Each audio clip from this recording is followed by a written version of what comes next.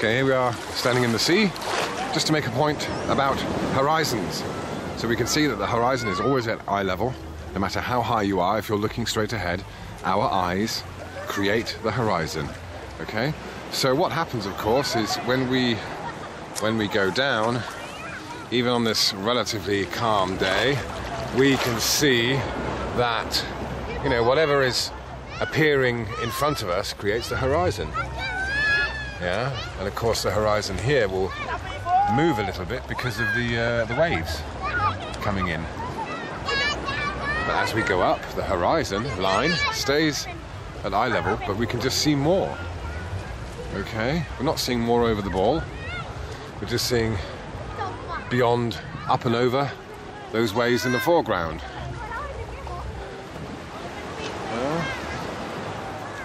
Very, very simple stuff.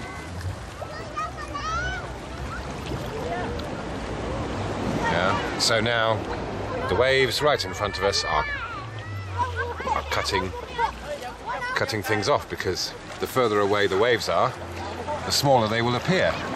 So of course the waves right in front of us are the biggest, and they cut off everything else, but they create our horizon.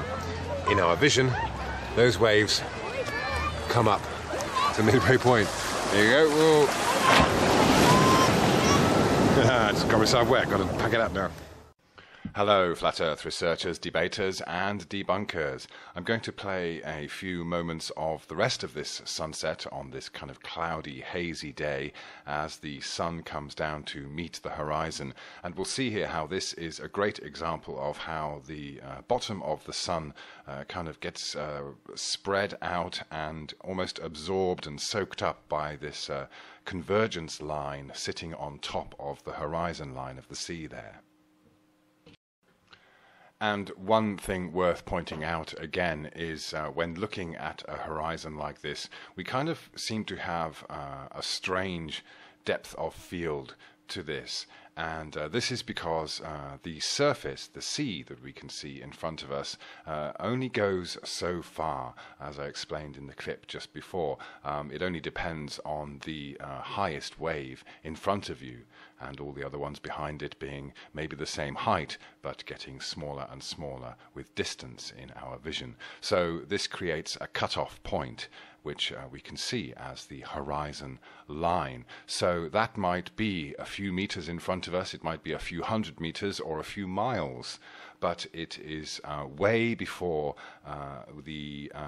what we can see in the sky there. So although these two elements meet at eye level in the middle of our field of view, we can see that the sky is actually extending kind of further in our field of vision than the bottom half of the picture, which is only extending maybe a mile or so to the top of the horizon line there. So this is worth keeping in mind when we look at horizons, how the top half and the bottom half are kind of slightly different perspectives.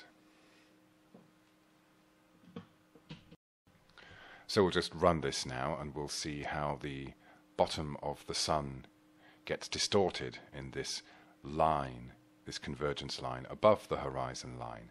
Okay, so we can distinctly see here how the sun is not necessarily going below the horizon, but it is just going beyond the horizon.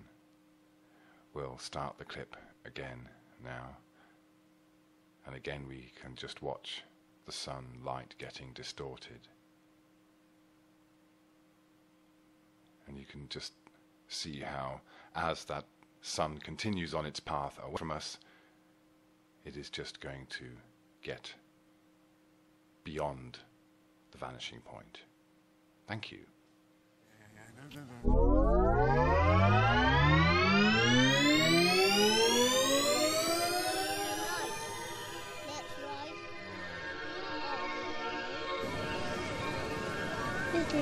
The sun is going away. Yeah. Why? Why the sun is going away? It's no time.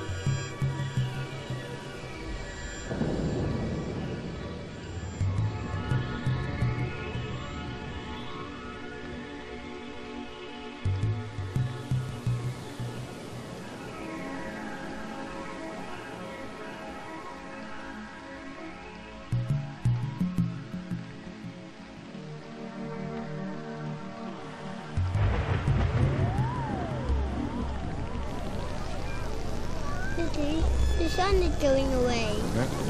Why? Why the sun is going away?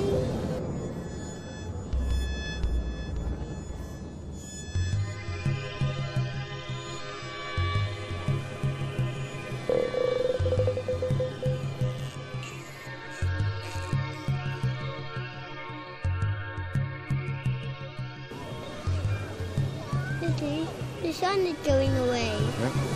Why? Why the sun is going away? It's night time.